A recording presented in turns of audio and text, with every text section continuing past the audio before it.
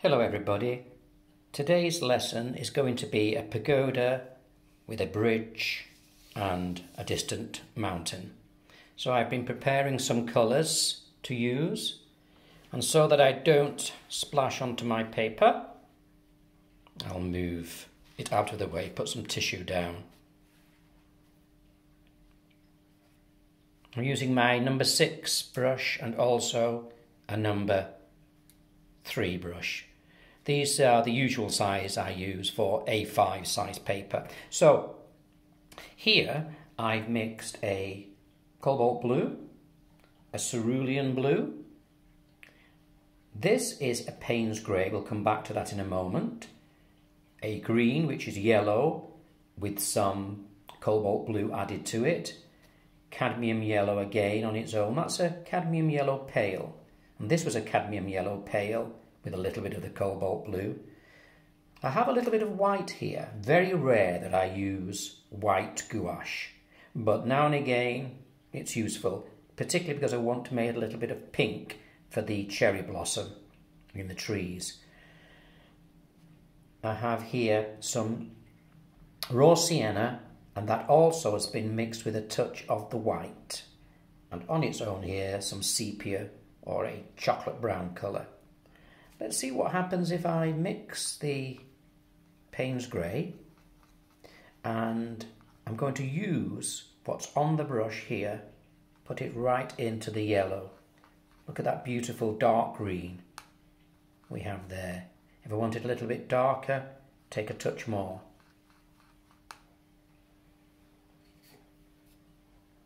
Let's try it on my test piece.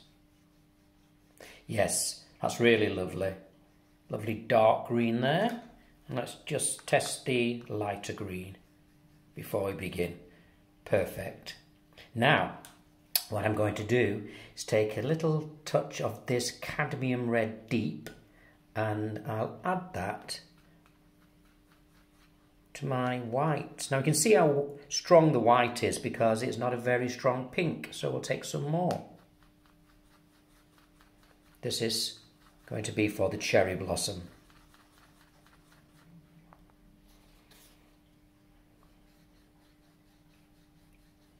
That should be fine.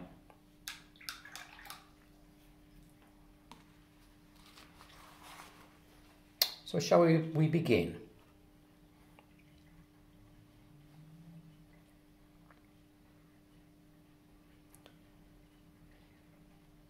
And as is usual with all my paintings, I begin with the sketch. Very basic sketch. First of all, I'm using here a 2B pencil. It's just because the 2B pencil is a darker pencil and it'll show up a little bit better for you. When I come to do some of the arches in the bridge, I'm going to just create them freehand. Of course, you can use a coin or anything that's round that you think is a suitable size. So let's begin. I'm going to begin a few centimetres up from the base of the paper, and I'm going to draw a line. And then let's add a few archways, but I'm going to let the archway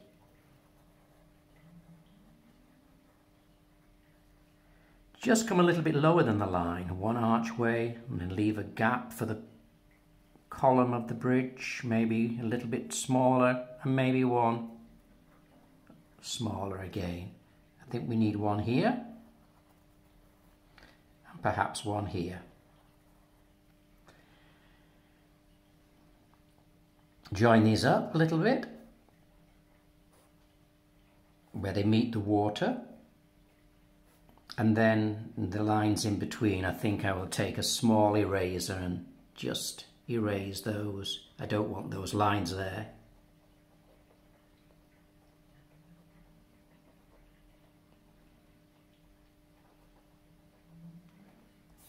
That's fine, because we can see through the bridge. Now, we will also need the interior of the bridge, so there's going to be some shadow here I will paint over this later, but there's going to be some nice shadow there, a little bit more shadow here. It starts quite wide and then tapers away to a fine point.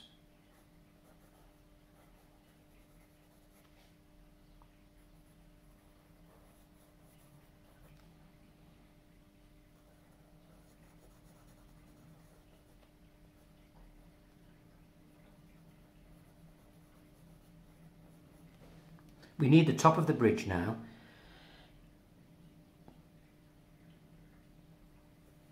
Curves down.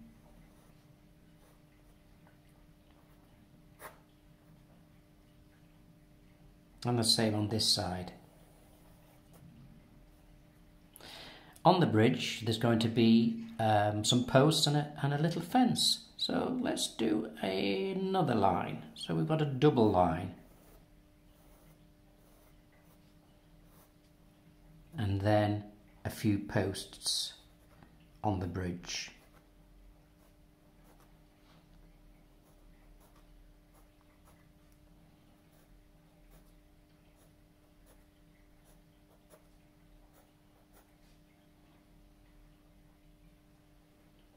That's the bridge finished. Maybe we will just give the suggestion of the trunk of the beautiful tree here. I can add some more detail to the tree and the cherry blossom later. Now, the pagoda. Okay, let's begin then. Let's just begin here with an oblong. That's fine. On that oblong, take a curve down here, and then it curves back up again. You can create your own design, it really doesn't matter. We're just trying to keep it reasonably simple. Now a second oblong. Let's do a curve for the rooftop. Ah, that's looking good. And a final one. Every time I do this painting, it comes out differently. It really doesn't matter. It's your painting, isn't it? So let's start with again with a curve, and maybe it goes a little bit higher on this one. And perhaps there's a design on the top. I'll put a little line there as well. That looks good. This leads me now to here. We'll have perhaps a little bit of foliage in a tree, so that will just remind me where that's going to go. And now the mountain. It's coming from behind the pagoda, and it comes up and then makes its way down again. Maybe there are some crevices, some cracks, some design, natural design on the mountain. And we can create that with colour. A little bit of edge to the river here. And I think here we might just take that along a little bit there. Wow, that's looking really good, even if I say so myself. Now we're going to start to create lots of beautiful designs and shapes and colours. What I don't want to do is have this colour too strong. I think I might like that a little bit lighter for the sky. So really what I could do is I could introduce into the sky some water, first of all. So let's try it. Just wetting the sky, so this is a wet onto wet technique. Wetting the sky with some clean water, taking a small amount of the cerulean. There are no clouds in this sky. It's just a beautiful summer blue sky. I'm not worried if it goes over here because we're going to have dark green trees there. Just taking the brush side to side, being careful where it meets the mountain top. Don't worry if it came over a little bit. In fact, yes, let's take it over a little bit, because what this will do is create some shadow on the top of the mountain. When we come back to paint the mountain again, we'll have some shadows, natural looking shadows.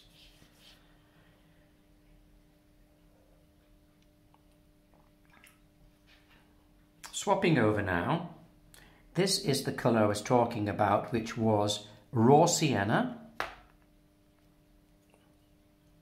A raw sienna and a touch of white to make this sort of creamy, lovely creamy kind of colour. Oh yeah, blending that on. I'm just being careful because I don't want it to run back up into the sky. I could use the same colour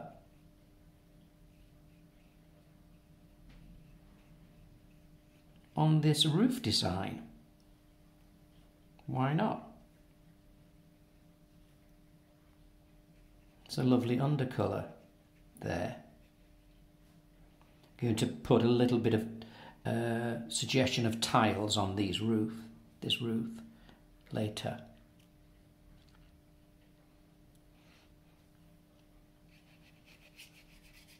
Blend all this colour in here. Don't worry about the tree. Paint straight over the tree because that's going to be painted with a different colour later. Perhaps I'll leave this area here where the fence is because it looked quite good in the blue of the sky. Now, as we get a little bit closer to the pagoda, I've added some water to my brush, so it's not exactly the same shade. Got a little bit lighter there.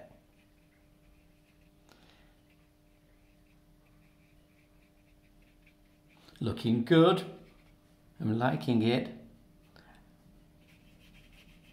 Still a little bit worried that this blue here is a little wet, so I'm going to come back to that later. Shall we put some colour in the river? Again, I'm starting with some cerulean blue. Oh, I'm going straight onto the dry paper this time.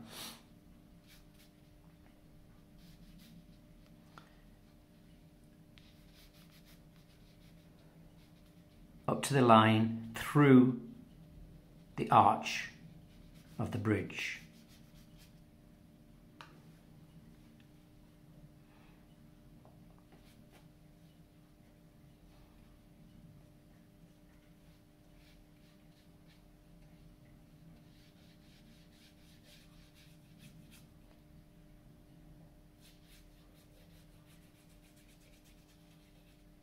Okay. Leaving this to dry now for a moment as well, because I can come back in a moment and work into the river, do some of the fine details that we need in the river area. Swapping over to my small brush now and going to add a little bit of cerulean blue with one tiny touch of the Payne's grey. This is a very, very strong colour, so look, I'm taking a tiny touch from the side. Always best to start with less.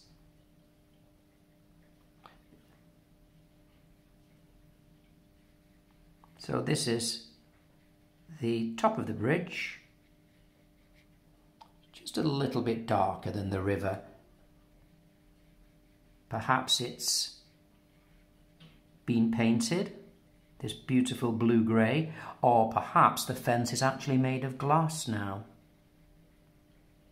It's whatever comes into your imagination, it's whatever works for you, it's your painting. Following the shape of the bridge. Yes, I think that looks quite good. I'm thinking of trying a little bit of colour on the bridge now. So I'm going to take some sepia here and I'm going to use the small brush again. All I'm doing is using the very tip of the brush just to create the illusion of brickwork. So it's very tiny marks. They're almost like little oblongs. Takes a bit of time following the shape of the bridge.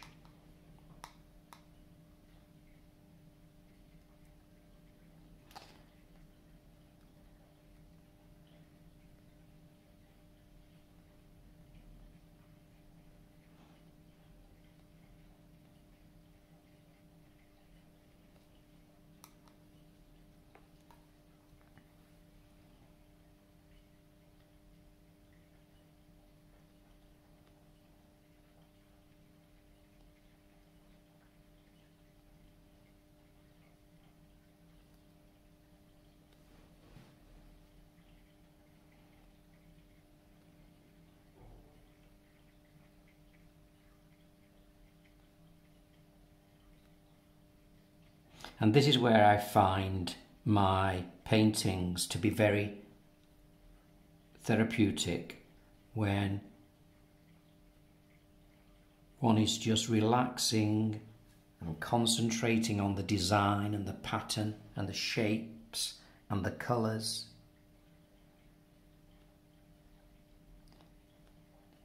Allowing the painting a little bit of its own way, but at the same time create it in your way as well.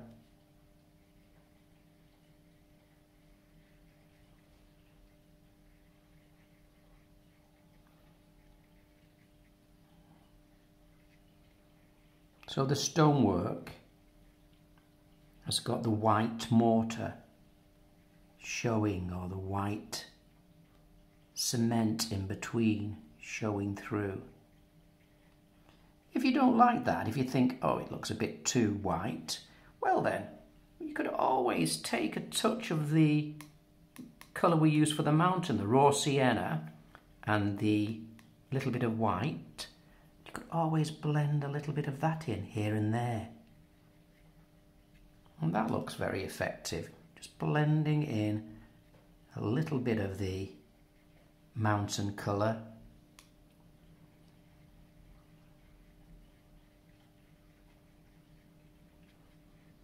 Another way that you could do this is you could paint the bridge this colour first and then put the sepia stones on top. You'll have more time than me because I'm doing this in real time. Although it's recorded, this is in real time. I'm not stopping, just carrying on. Yes, that looks very effective, I think. I'm wondering now if I could put, this is nearly dry, the river, could I put a touch of the Payne's grey in there? Be very careful, because this Payne's grey is actually going to be the suggestion of this part, the underneath of the archway of the bridge. So this is painted in the Payne's grey, black looking colour, which is actually made up of ultramarine blue and lamp black. So this part seems to reflect around into the river. I'm going to blend that in a little bit in a moment, but let's just get those archways painted in and the reflections of the archways painted in. I think you know what I'm going to say, and that is all painting is an illusion. So we're just creating this illusion of the archways and the reflections.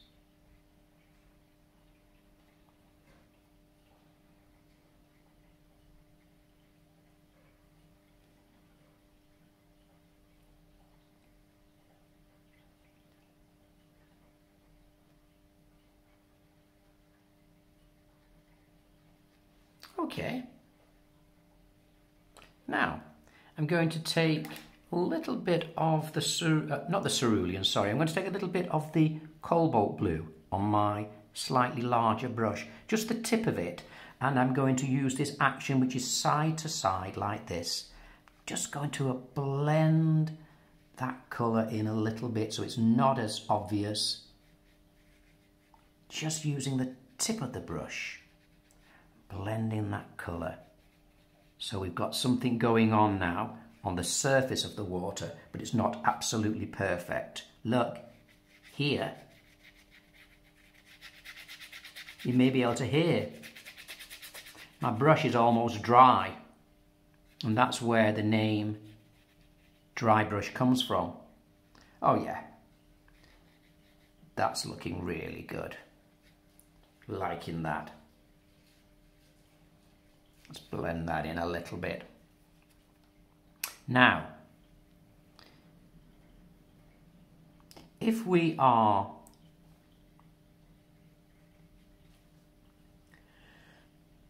looking through the archways, we will see some of the greenery I'm going to put in next. But I'm going to put some of the greenery in now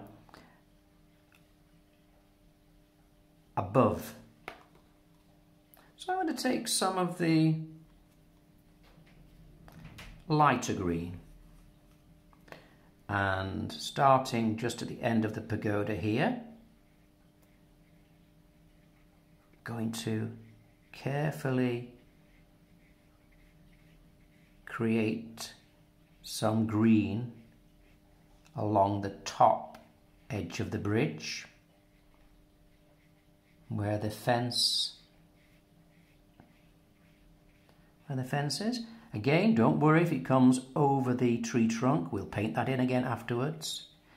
So we put some of the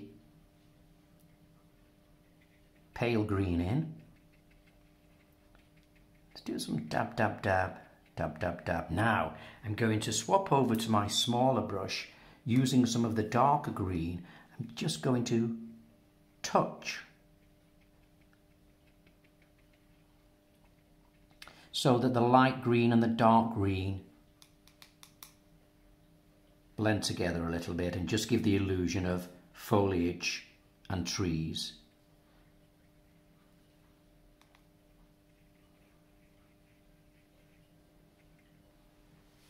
If we have some foliage and trees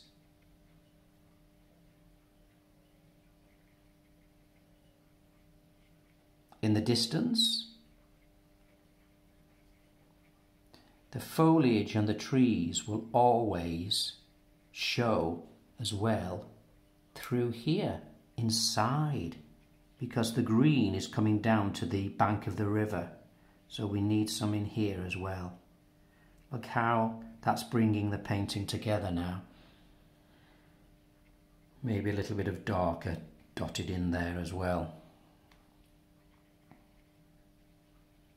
Really enjoying this because I'm just forgetting about all my problems and just having a good, enjoyable time painting.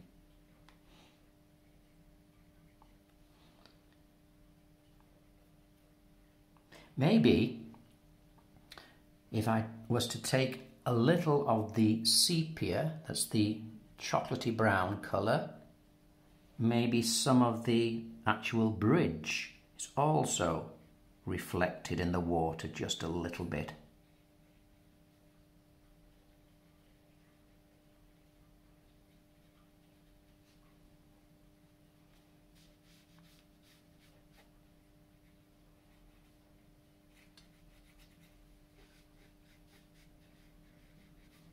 I like the way that it's lighter through here, looking through as the river flows around.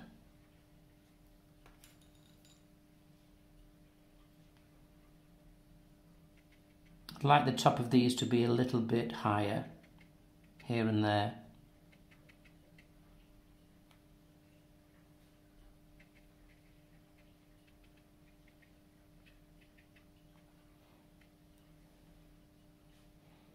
Maybe there's just a little bit of tree coming in at the side here. and we could use the tip of my brush and create some foliage on this beautiful cherry blossom tree.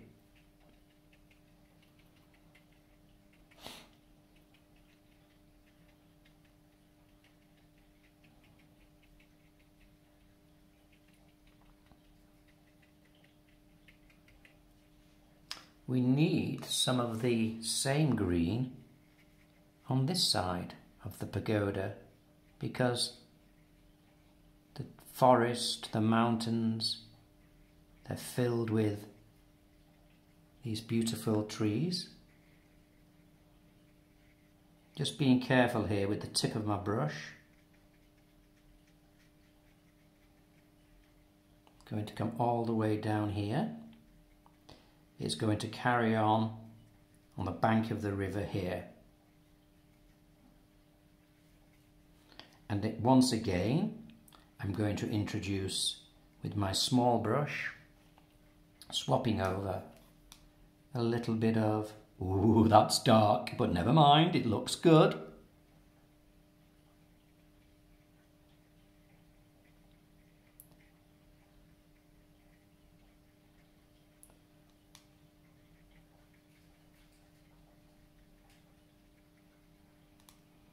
And we'll have a little bit of darker green on the bank of the river too. I like it when you have little areas of white that are naturally left. I think they look very, very effective. Maybe a little bit of the green flows into the river on this particular painting. It's my painting. It doesn't have to be identical to the one that I did earlier. I think I'm going to use a little bit of the sepia, that chocolatey brown, dark brown.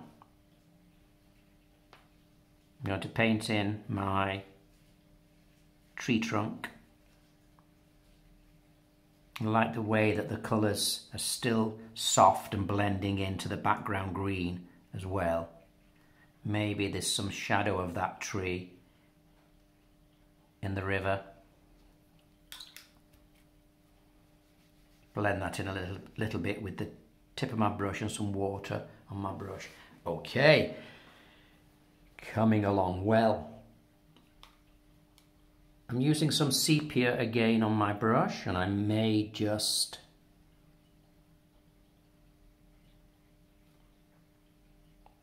pick out the fence posts.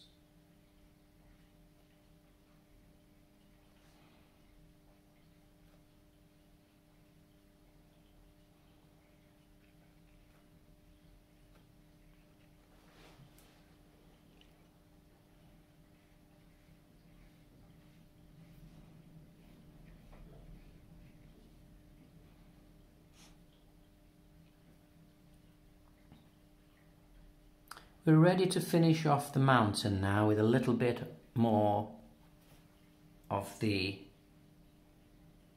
colour I mixed earlier. You remember the raw sienna with a touch of white?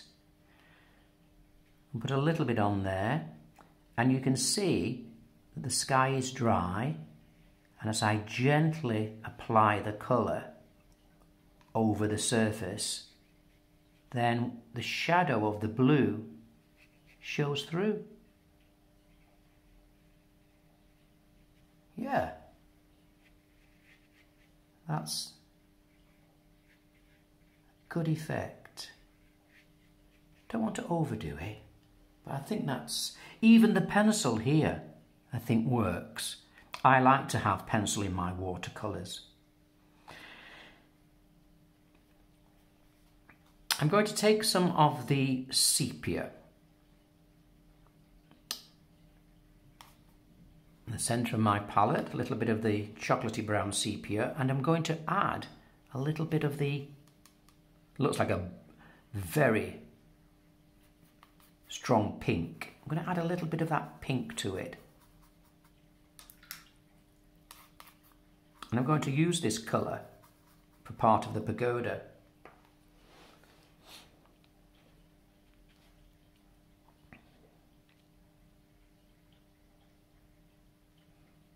So this was the pink with a little touch of the sepia brown. But really you could use any colour that you like. So I'm leaving some little areas of white to suggest doorways and windows within the pagoda.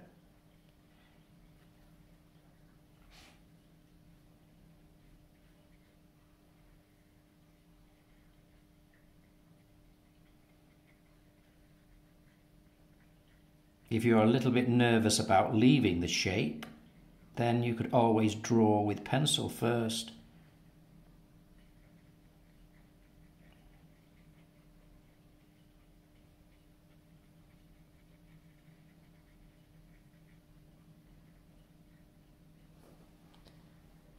I've got an idea. I wonder if I use this same colour that I mixed.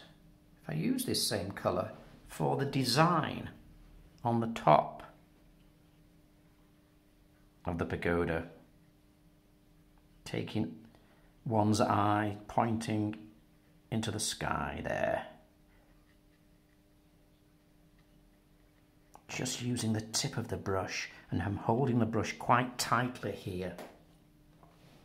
Now,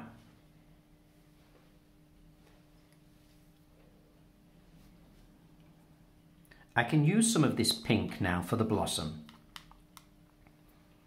So mixing round and round so that the colour from the bottom is mixed in, and it's just simply a dot dot dot motion. And when this dries, I've got an idea. I'm thinking of possibly using a fine pen to create some branches. Or you could do it with the tip of your brush and some of the Payne's grey. Well, we'll see. I think I'd like a little bit of that pink reflected once again in the water as the river flows round. A little bit of pink reflected.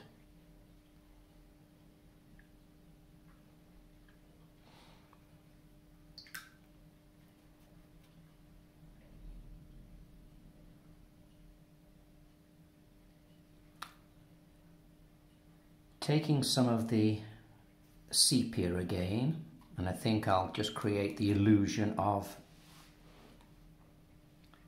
some of the tiles. Just a fine brush, following the shape of the rooftop, letting them fan out. It changes the shape as it moves across the rooftop.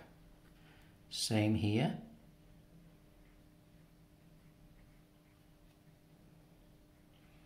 I think I might put a little bit more sepia underneath here so we can see underneath and see some shadow.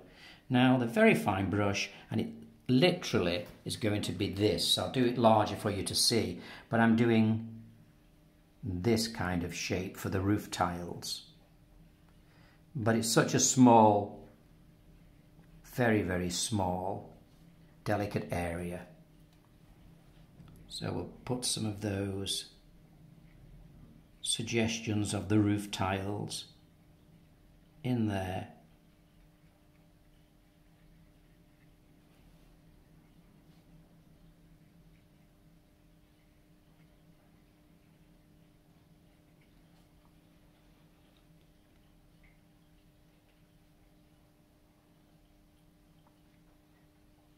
Thinking I would like a little bit darker green in my forest here.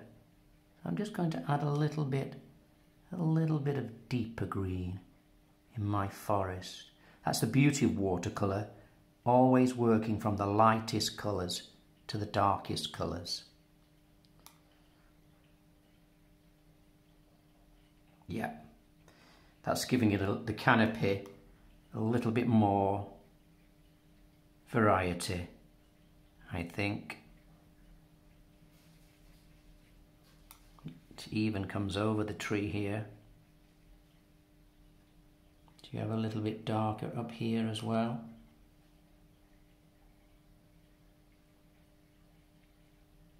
Just dabbing it in because the paint is still wet.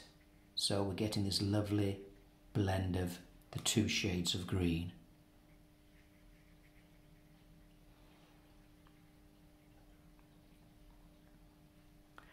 I think with this particular painting I will use a fine pen. It's just a fine liner pen. This is black. You can get them in lots of different colours. Always try it first. Now this pen will run if it's, I don't think it's permanent, no. See, if I allowed that to dry though, it probably would stay permanent. But let's see. Ah, yes. We can get the lovely fine branches within the tree. Let's have one here, shall we? Maybe it comes down and then works its way back up. Don't do them as a complete solid line. If I do one here to show you, go along, stop, goes behind the foliage, then it comes out again, stop. Behind the foliage, then comes out again, stop. Maybe there's some finer branches. It's a good idea to practice this.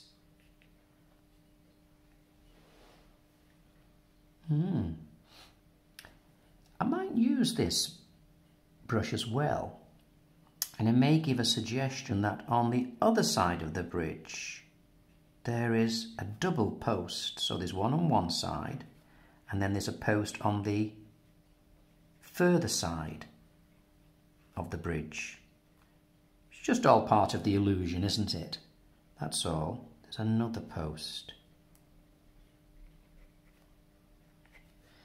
It gives a little bit more of a 3D effect.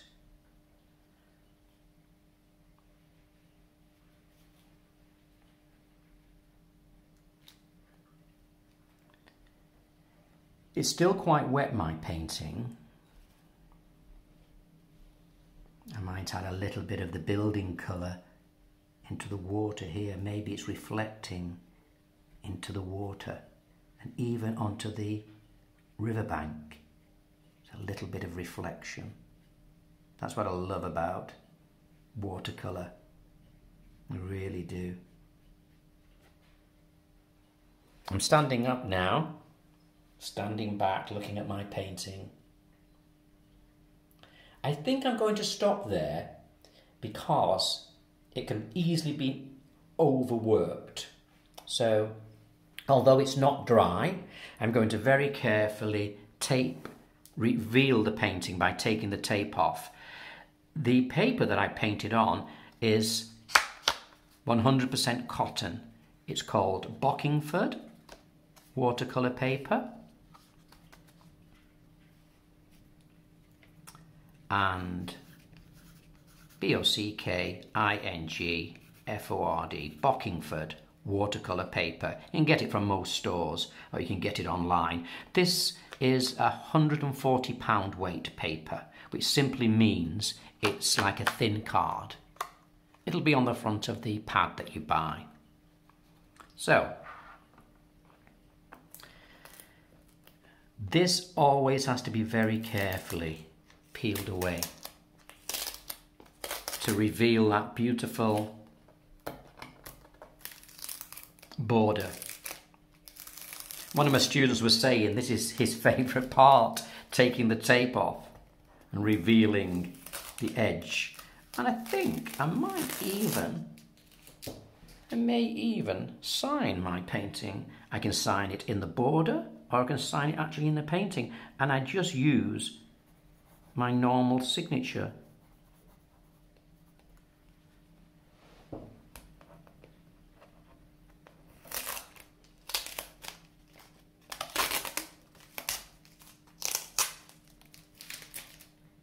Let's see, shall we? How does it look when we remove the board?